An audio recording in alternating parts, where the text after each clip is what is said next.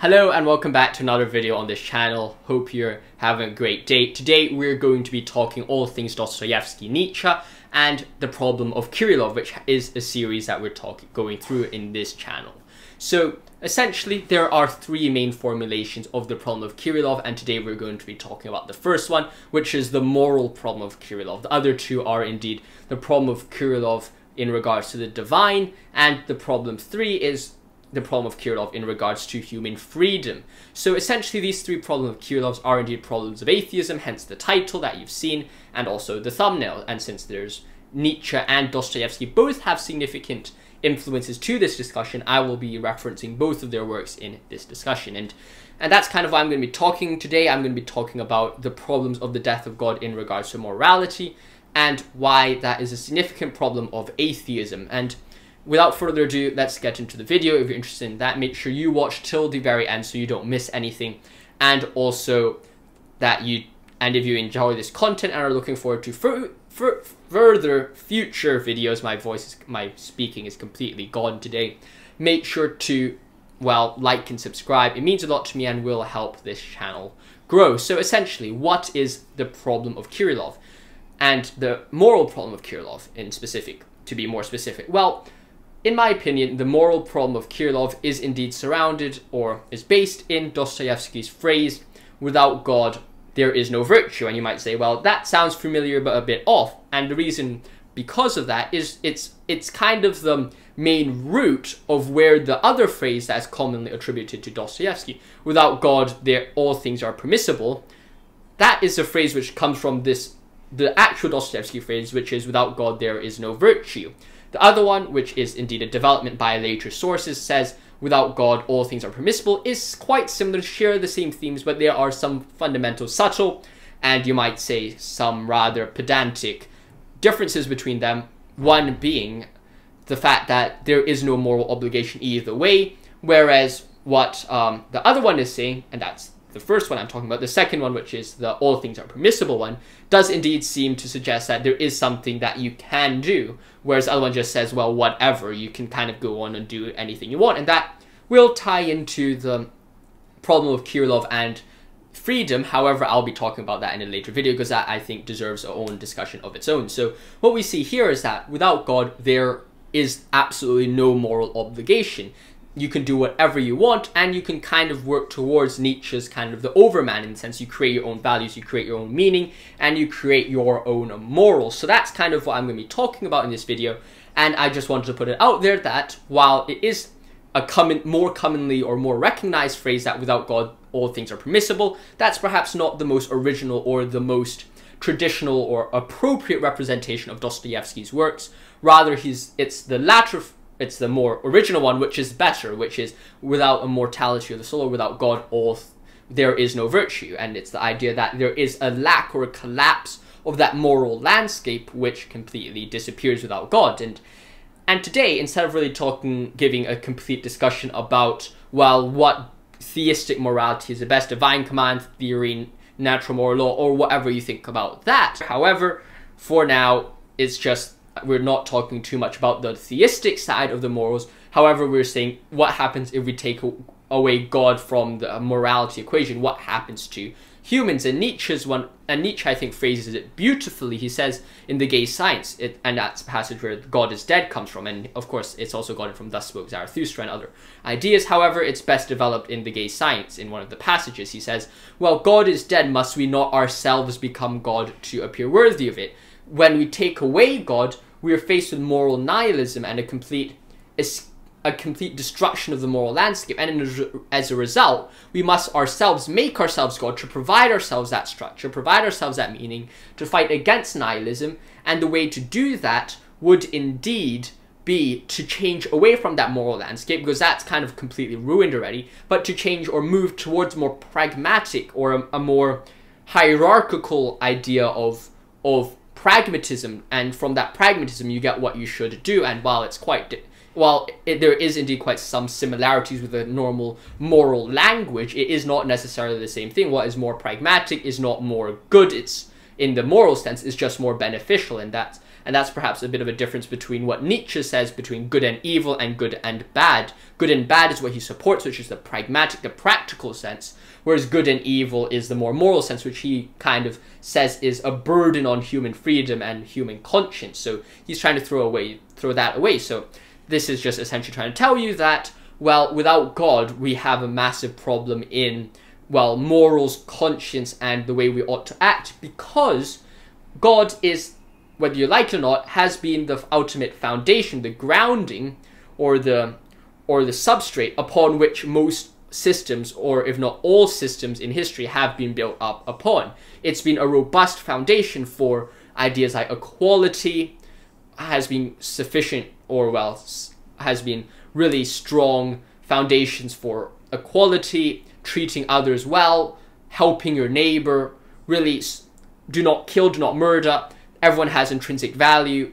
All of these things are fundamentally based off this originally quite theistic metaphysic, or this theistic groundings. And of course some people like to say, well, what about the Buddhists and the Oriental traditions, which are not necessarily directly linked to theism? However, you can say that they still have a significant mystical or a mythical orientation or foundations. For example, the Tao in Taoism, or even in Buddhism, there's some sense of enlightenment, there's some sense of the transcendent realm which cannot be denied.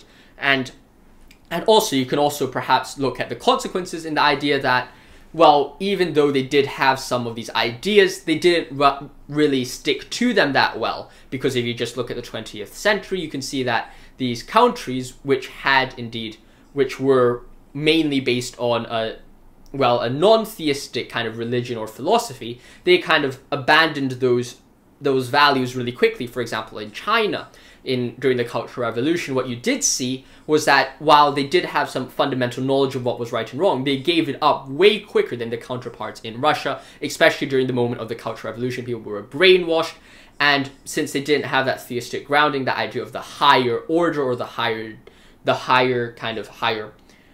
power, which would lead to ultimate judgment and justification, what we saw was that people were very happy to leave those routes and follow their own paths. And you can see that the religion has indeed played a significant part in the development of society, and religion has indeed played a significant part in how our moral understanding works. Furthermore, philosophically and scientifically, we can see that a godless universe loses all meaning and all purpose and all value. And essentially what I'm trying to say is that, well, value, meaning, the intrinsic worth of people is kind of intertwined with the moral struggle or the moral landscape, because it's very hard to create any moral system without some first assumption in the idea that humans are valuable. Of course, if humans are unvaluable, you then lose a lot of the ideas that you should not kill. Well, what's so bad about killing a valueless human being? And that's something that you should think about. It's like, well, not only does God provide the commands or the rules per se, you also have God providing value for humans, which makes the reasoning behind those rules even more powerful. It's like, not only are you having to follow these commands, to follow the design, the purpose that was given to you, you also have to fight, or you have to struggle against the fact that the people that you're harming, for example, if you kill someone, you're harming someone with intrinsic value, and that makes it even more stronger. It makes it more reasonable for why you should not violate someone else's value, someone else, because they have intrinsic value that is found in God. However, in science and atheism, this problem completely arises, is that you no longer have some sense of intrinsic value for humans. Man has to create their own values, and you really have to question yourself, well, what happens when someone creates a different value from someone else? What if in someone's worldview, some people have more value, and this value is definitely subjective, but what happens if someone supports a value system or structure or hierarchical system where some people are to be seen as slaves or Untermenschen? And not to say that the Untermenschen is necessarily bad in Nietzsche's sense, but what happens when you have a society of slavery, or someone else who says we want complete communism, and you have different of these ideas put together? You soon have these contradictory ideas which cannot all be right at the same time. But without that fundamental grounding from God, or these fundamental rules that you have to get, well, you soon lose the judgment or the standard upon which of these systems are objectively right and objectively wrong. And of course, some people like to say you should experiment with them and figure out what works or not, but surely that is not the way how you figure out what's right or not. You don't figure out whether killing is right or not by just going around killing people to experiment whether that's beneficial. I mean, of course, in some evolutionary sense, you might be able to say, well, if you go around murdering people, the species wouldn't survive. But at the same time, if the strong go around killing people and the weak people just die off, then in some sense it is indeed evolutionary beneficial, because the good genes do pass on to your children or your offspring, and then you get a stronger race of people. And of course, you could see these different formulations, which just demonstrates the problems, the moral problem of atheism, in the sense that if you lose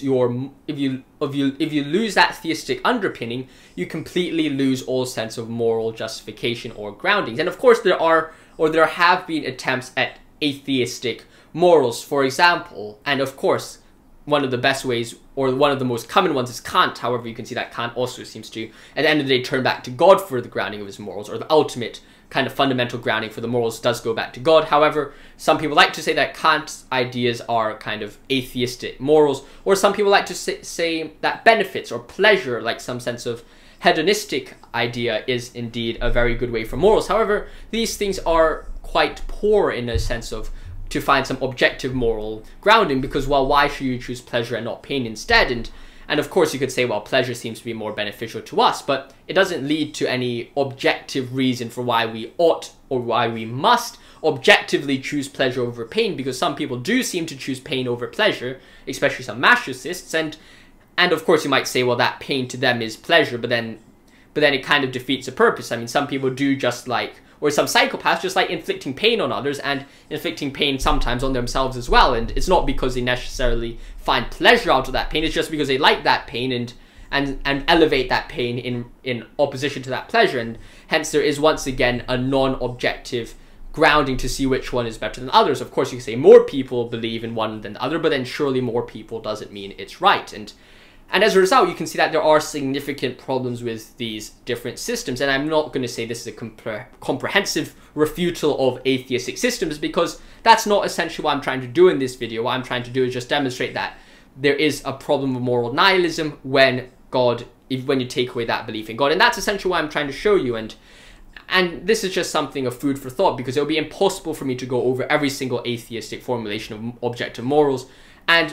And that's just going to go way beyond the scope of this video. So essentially, once again, to formulate my argument, with God, you have values, you have morals, you have an objective grounding for your reasoning to treat people with respect, treat people with dignity. However, if you take away God, you also lose that objective standing. Of course, you might have subjective formulations. However, that is ultimately subjective. Someone else could just say something, a different formulation, and you don't have an objective standard to see which one is better. Of course, if you presuppose a standard, then you could have some sense of objectivity, but there's no reason why you should presuppose that. And if someone presupposes another standard, then you're always going to be at odds without a ultimate or a ulterior or a higher source, which gives you that standard upon which you must develop it off of, and then you can have some objective grounding. So that's essentially what I'm trying to say. I hope you've enjoyed this video. Of course, if you want me to clarify anything, let me know in the comment section below. The reason why I have this kind of this more broader and more abstract kind of conversation in this video is essentially because I want to just give you kind of the main ideas out there, and if you want more specific discussions, make sure you let me know in the comments below, or join my Discord server, where there's a group of different people from agnostics, atheists, and all that cool stuff on my Discord server. The link for that is also in the description below, so make sure you go check that out. If you want to reach out to me or feedback or suggest any comments there, feel free to do it there or in the comments below. Greatly appreciate what you guys tell me, and I will try to incorporate them into my videos. Hope you enjoyed this video. Make sure to stay safe, have fun, God bless. I'll see you in the next video. Goodbye. Have a great week. I'll see you soon. Thank you for watching.